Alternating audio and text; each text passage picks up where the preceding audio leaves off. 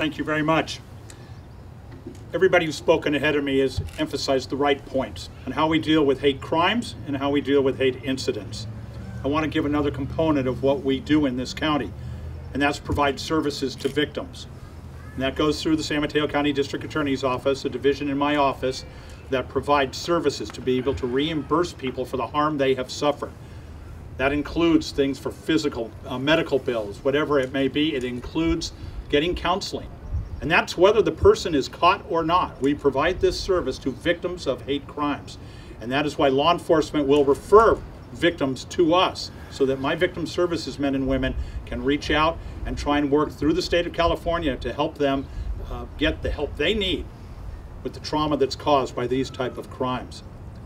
I'd also like to mention that I think if you haven't read it, every one of you should read. In yesterday's local San Mateo Daily Journal paper, there was an opinion piece that was written jointly by our Daly City Mayor, Jocelyn. It was written by Winley and Mr. Chiang. It's extraordinarily well written and summarizes better than any of us could exactly what we need to fight against in this county. That article is in the hands of every member of my office because it is so poignant in what it does to remind us of how we need to stay vigilant. We can't say in a year, okay, we can relax again.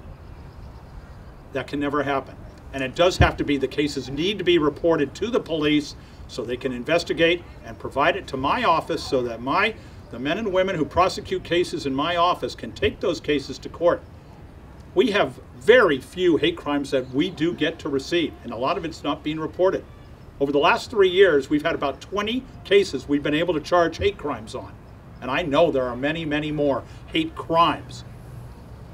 And that's why exactly what everybody is saying today, we really want our citizens to feel comfortable to come forward, to be able to work and be told by their neighbors, you've got to take this to the police.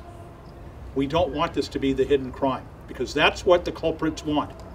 That's why they pick on vulnerable people. That's why the elderly, you've seen so many of these crimes are against our elderly, because they know that they don't want to get involved in it because of fear.